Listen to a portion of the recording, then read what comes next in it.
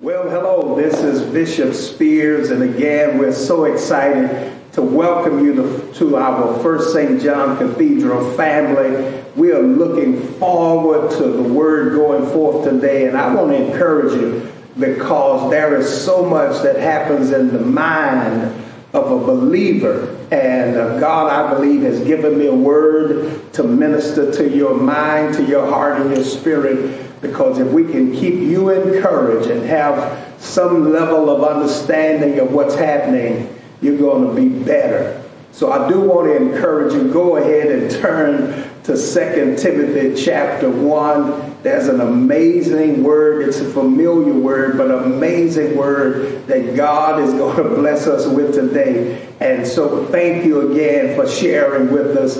And then stay with us for the end of the broadcast. There are always announcements that we have. But listen, go ahead and start praying now. And then text someone, encourage, wake someone else up, call them, tell them to tune in today. This word is for every believer. God bless you. Peace.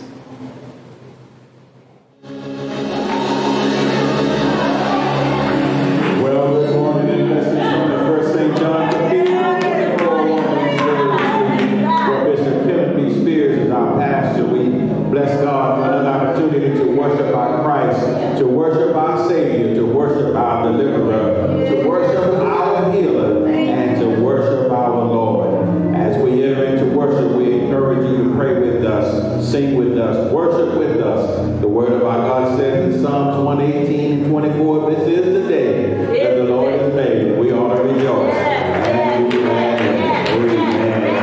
and amen. Join me and the praise team as we share with you our mission statement. The mission statement of the First Saint John Cathedral is to build a ministry that reestablishes confidence in God, the body of Christ, pastors and or preachers, and the local assembly in the communities where we live. Hebrews 10:35. Our morning scripture will be found in Psalms 100. It simply says, make a joyful noise unto the Lord, all ye lands. Serve the Lord with gladness. Come before his presence with singing. Know ye that the Lord, he is God. It is he that has made us and not we ourselves. We are his people and the sheep of his pasture. Enter into his gates with thanksgiving and into his courts with praise. Be thankful unto him and bless his name. For the Lord is good. His mercy is everlasting, and his truth endures to all generations. Amen. Father in heaven, thank you again for that opportunity to worship our Christ. We thank you, God, for your grace and your mercy. For your mercy endures forever. Thank you for waking us this morning, touching us with your divine finger of love, starting us on our way. Thank you, God, for allowing our golden moments to roll on just a little while longer. We come to bless your holy name. As we enter into worship, forgive us of our sin and trespasses, so nothing will keep us from your presence as we worship you on today. Now we lift the man of God who will stand behind this sacred desk. Speak to him and then speak through him so that your word might go forth and your people might be blessed. We love you today. For us in Jesus' name. Amen. Come on and give God our hand clap of praise. Come on and bless the name of the Lord in this place. Hallelujah, Lord. He is good.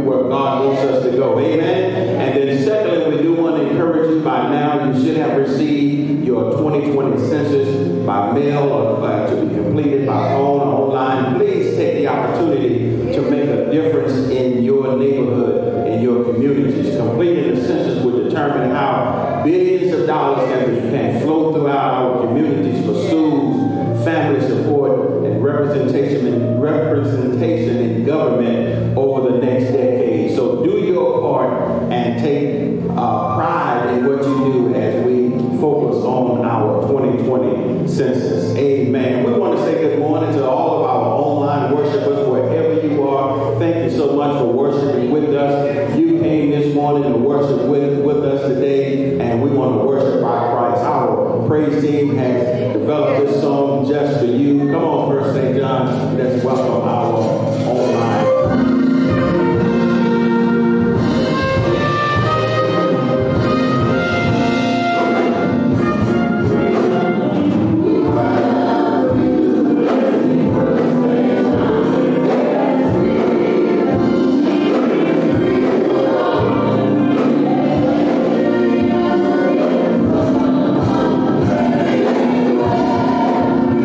Thank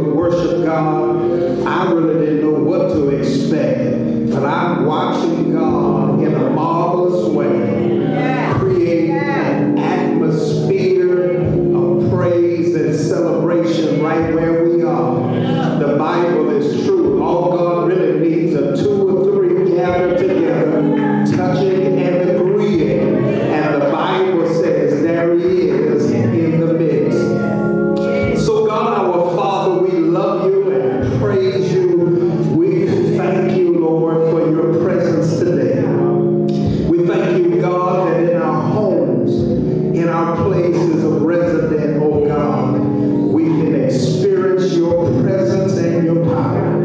I pray right now in the name of Jesus that you will have your way today, God. We pray and we ask, oh God, that you will lift us from where we are.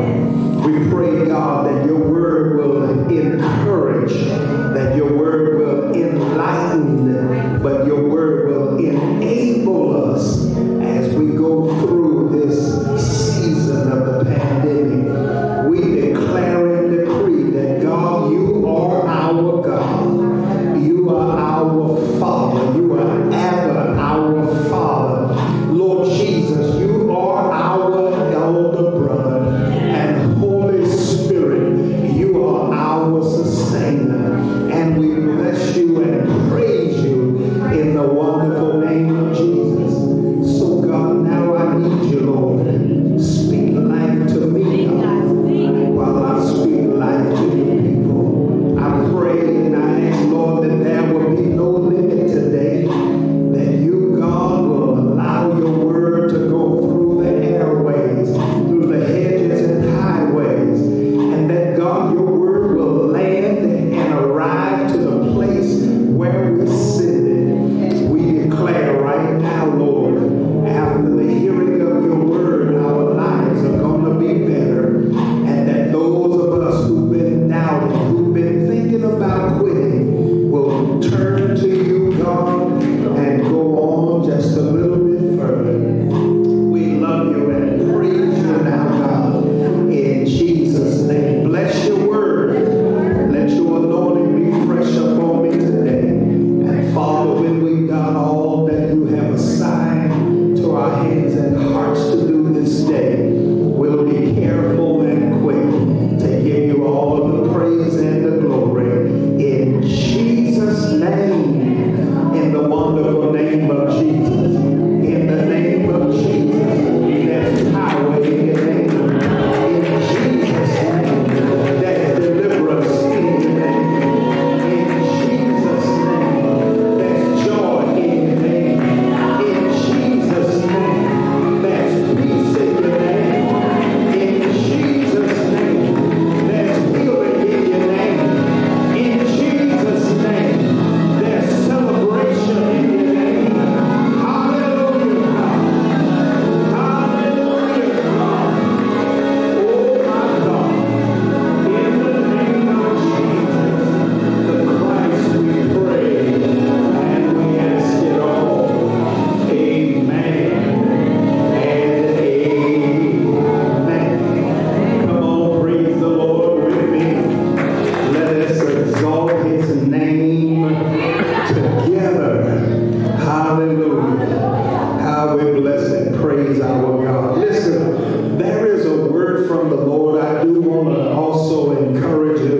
As a matter of fact, turn with me to 2 Timothy chapter 1. 2 Timothy chapter 1. While you're preparing, I want to echo that this time of the census is so important, and I'm encouraging everyone to participate. Do your part by filling out the forms so that every community can receive its due in terms of what we provide in terms of funding for communities like ours. So please do that. Amen. Stay abreast and prepared for whatever measure we're given in terms of voting in this upcoming election. Many people will be sending their votes in by mail, and of course we want to make sure that we do our level best in this preparation. 2 Timothy chapter 1, there is a word from the Lord that I want to read. As a matter of fact, verse number 6, it reads in this manner: "For this reason I remind you to fan into flame the gift of God which is in you through the laying on of my hands. For the Spirit God gave us does not make us timid, but gives us power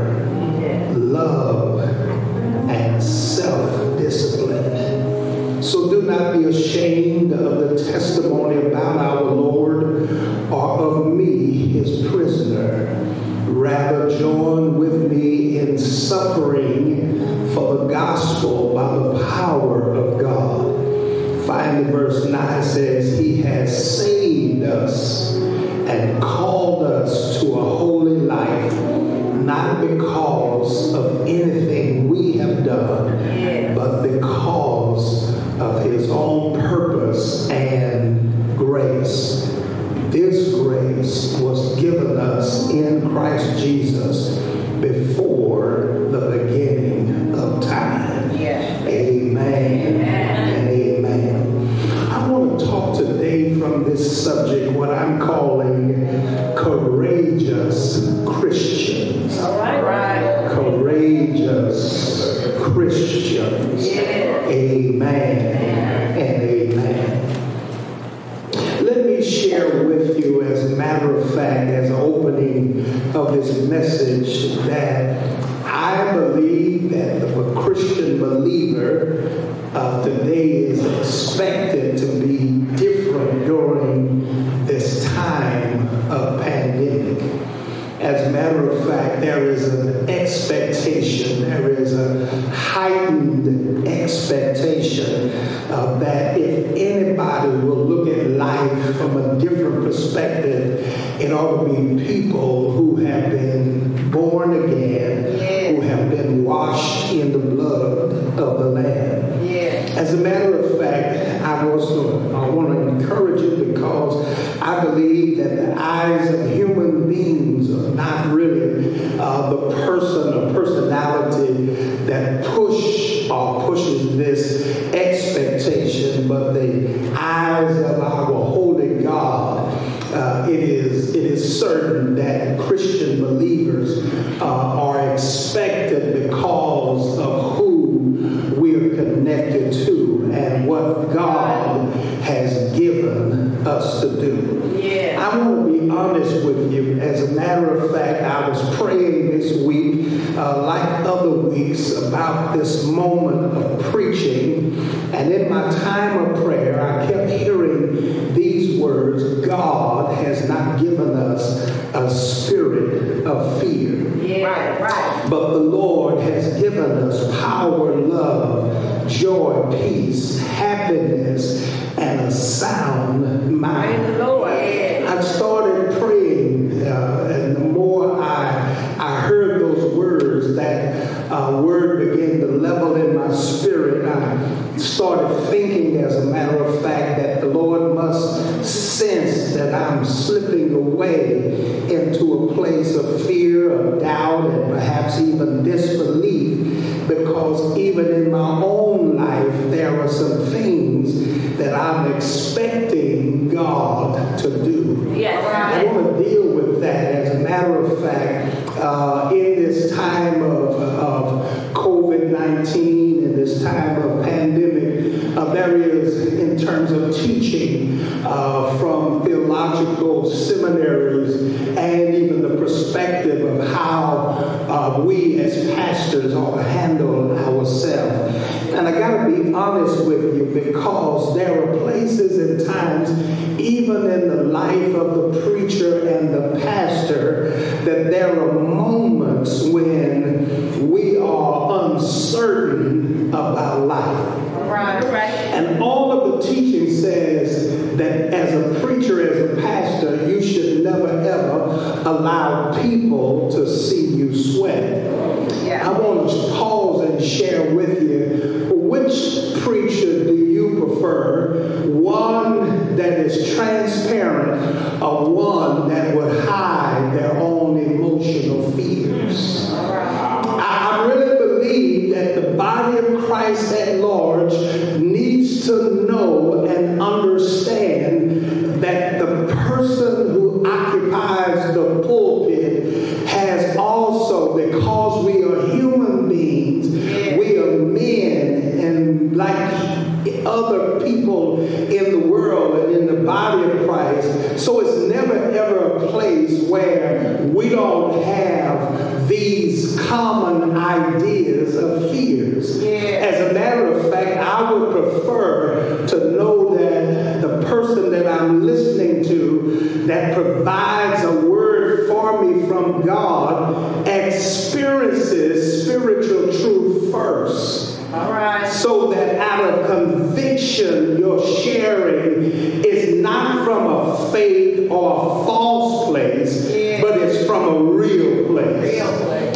As a matter of fact, I love hearing the testimonies of people whom God has brought out of situations. It's very difficult to hear from people who've never been through anything, and yet because they have an oratorical skill or they do well at public speaking, they know how to talk about a subject, but it's not about something they themselves have experienced.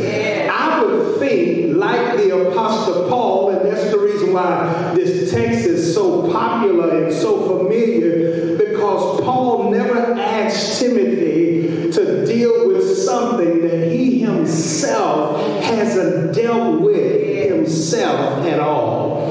And so I want to take a moment, because I believe that the more you hear passionate truth from preachers of the gospel about what God is doing in their life, the better it is to walk through your own personal season. Can I pause and share with you that I believe that sometimes even in prayer there are places and times in the life of the preacher, because the things that sits up over your head or on your shoulder or is a part of your life is as difficult as it is for the common human being or the common believer. And so we've got to offer the word from a perspective that if God is able to do these things, he's able to do it in the life of real individuals. I want to be honest with you, because I believe that in this season, this COVID-19, this pandemic is affecting all of us in a different way. Because the truth of the matter is, all of us had some issues before COVID-19.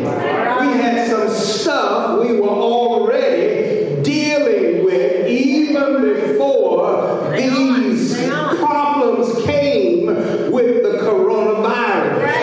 And the challenges are different in all of our lives, because the truth is, some of us have had to deal with some stuff that was about to take us in or cause us to go under, and now all of a sudden we have what we had, and we have what we have now that has compounded, that has multiplied, and we're in a place where we have to greatly trust God no matter what. Do I have a witness?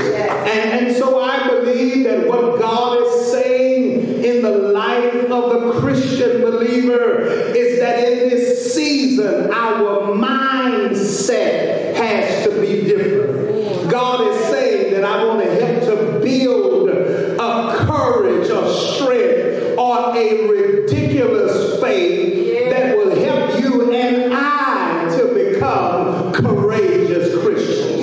I think it's important that I include myself in that process, that what God wants from you, he also wants from me. What he wants from me, he also wants from you, for us to have a courageous spirit, to be able to stand therefore through the test of times that we are facing, but to face them as champions.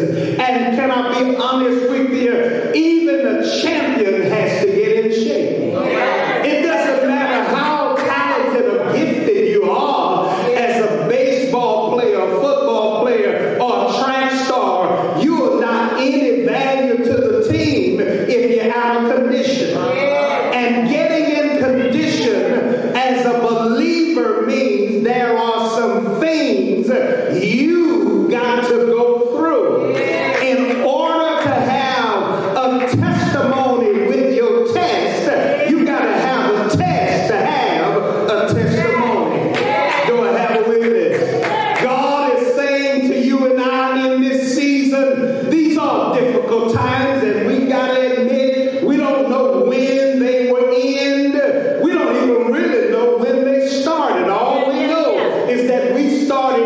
hearing this noise about COVID-19, unaware that there were people who had already been affected. Yes. Unaware that there were people in other countries or people who we were related to that were already going through some sickness, but we didn't know how to call it what it was.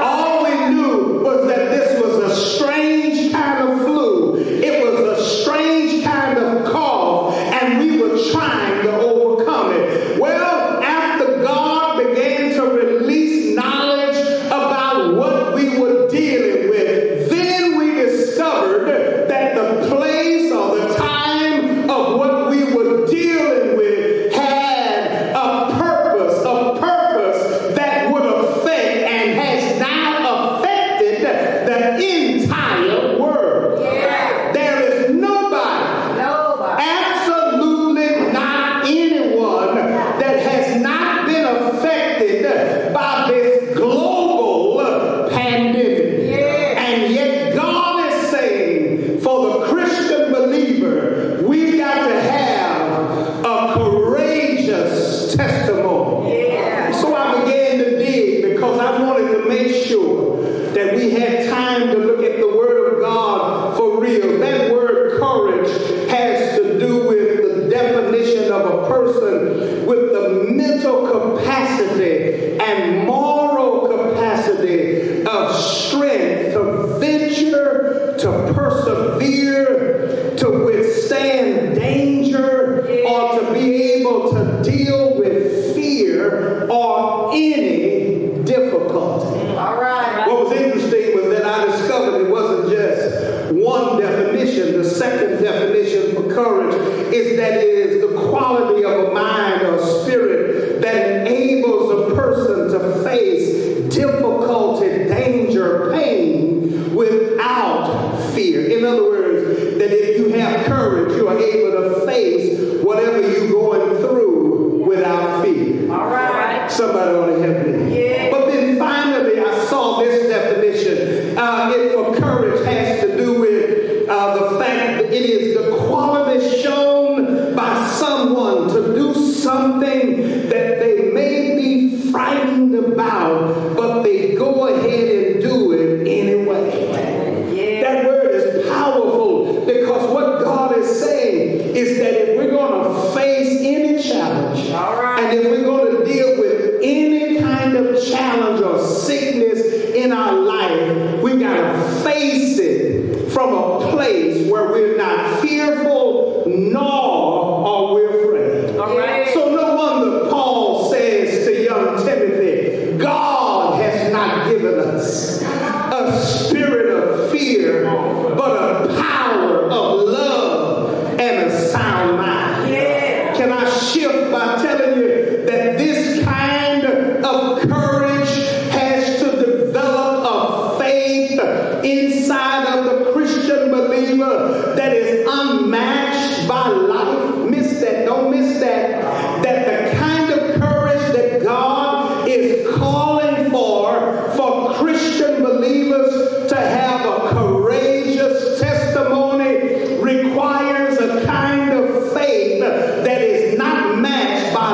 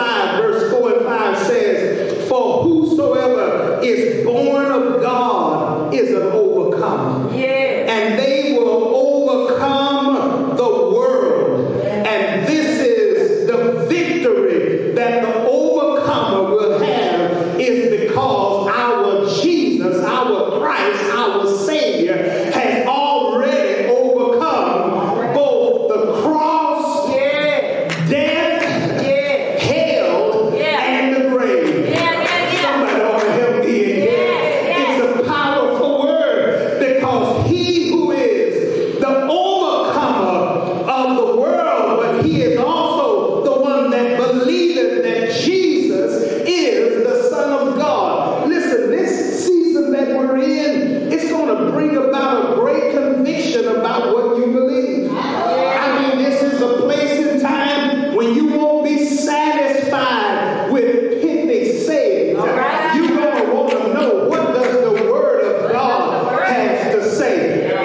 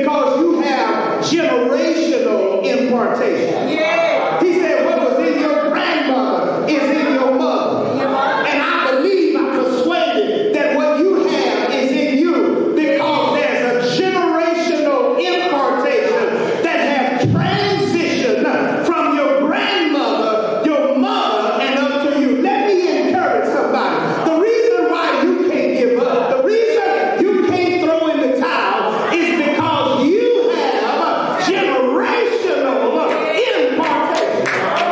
So I get it. Everybody didn't grow up in church.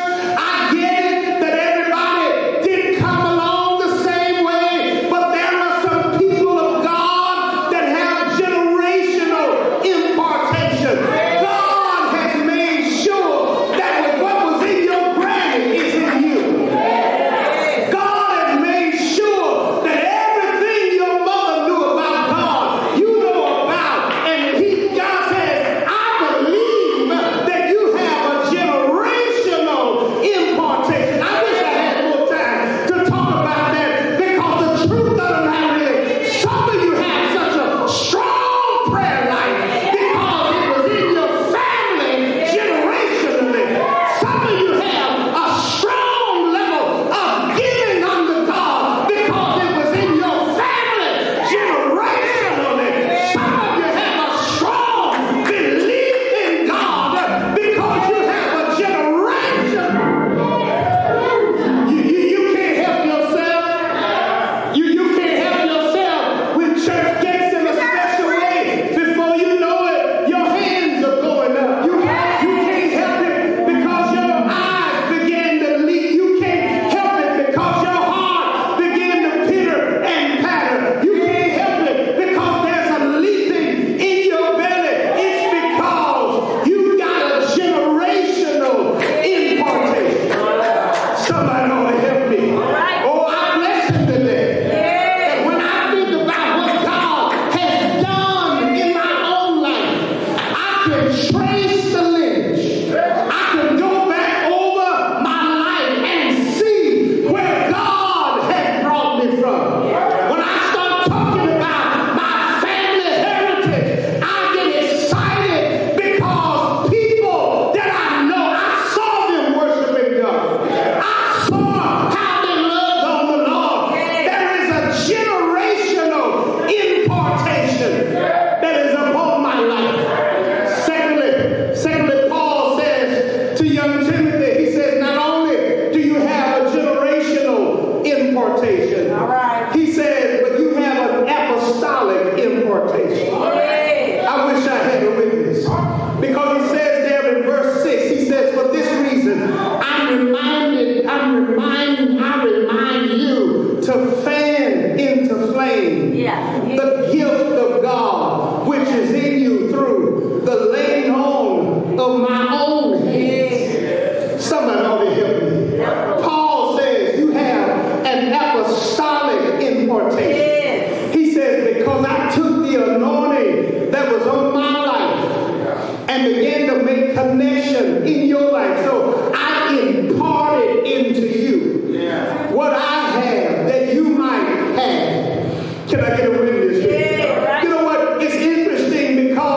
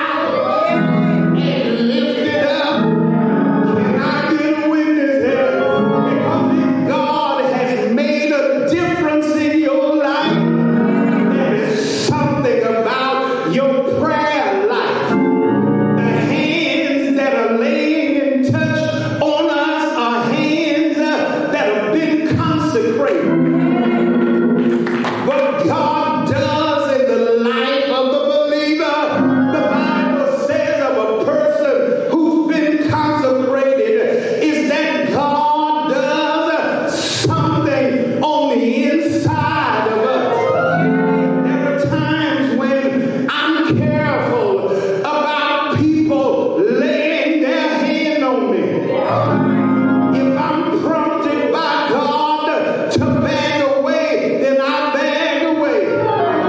But if I feel a push by God to have someone lay hands on me, I go in, meek, humble, and mild, because I recognize the Spirit of the Lord on their life.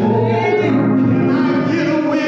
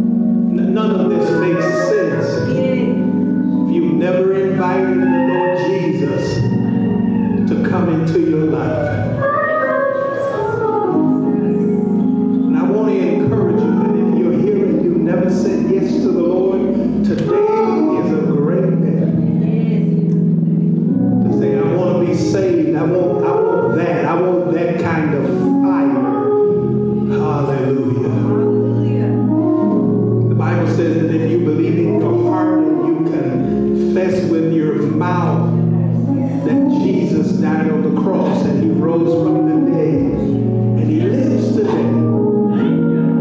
You can be saved.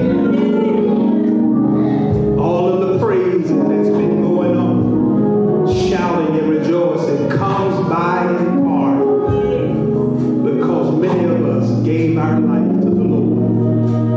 We say yes to his will, yes to his way. Hallelujah. I don't ever want to try to fool anybody. I want you to know that even after salvation, storms will come. But you've got a God, a Savior, that will help to walk you through every situation and every circumstance. Hallelujah. I'm so grateful for that. So that when I'm weak, he makes me strong. When I'm broken, he puts me back together again. Hallelujah.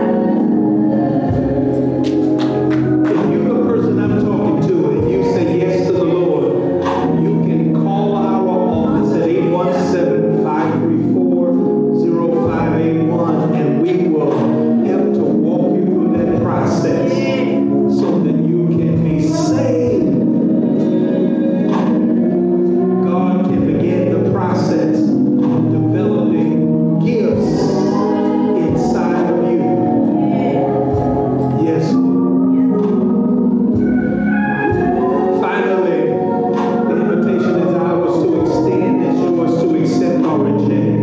The Lord bless you and keep you is our prayer.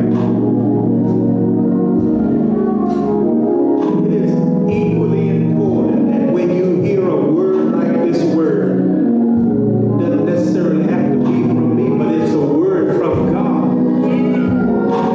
You ought to sow into that gift. You ought to sow into that word. The Bible says that if you bring ye all the tithes to the storehouse, he says, I will open for you the window of heaven and pour you out a blessing that you won't have room enough to receive. I will rebuke the devourer for your sake. Hallelujah. Yes, Lord.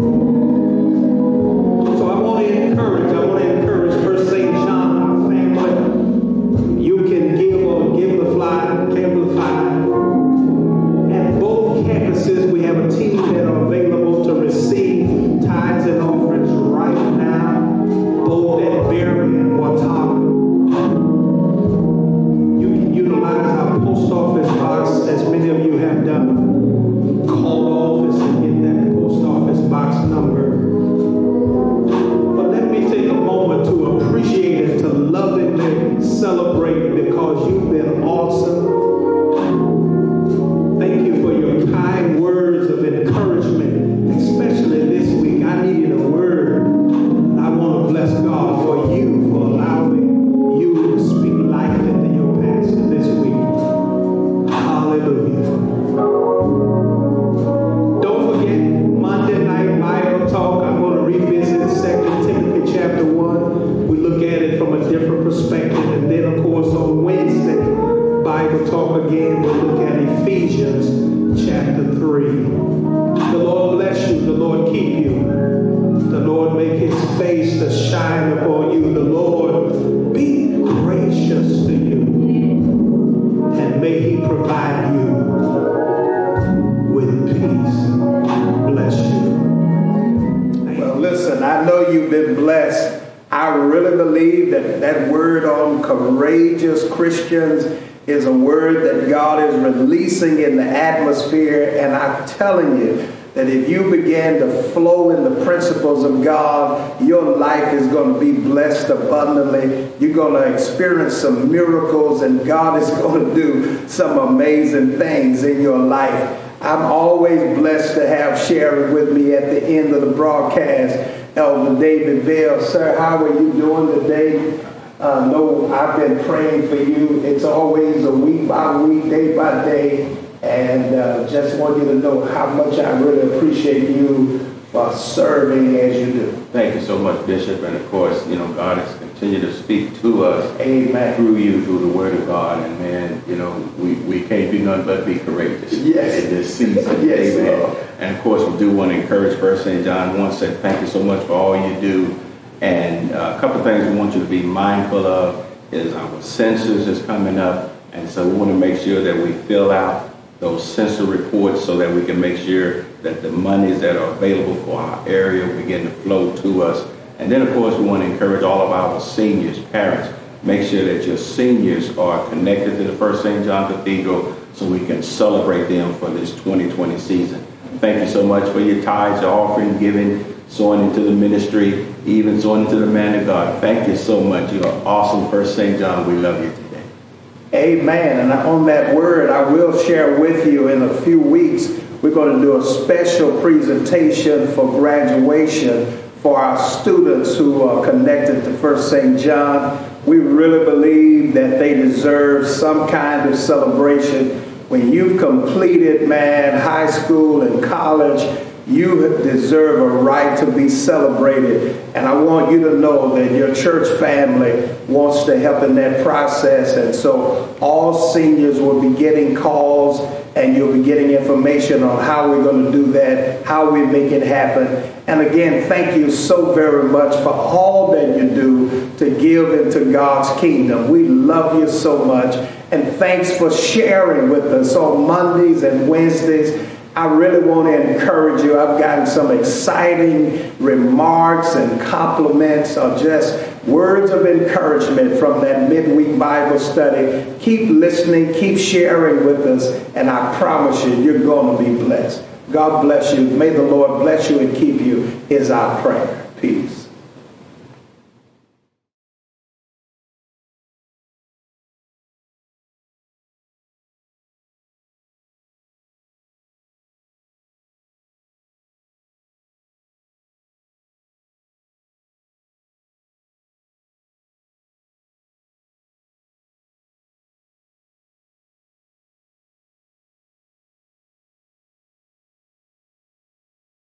Oh,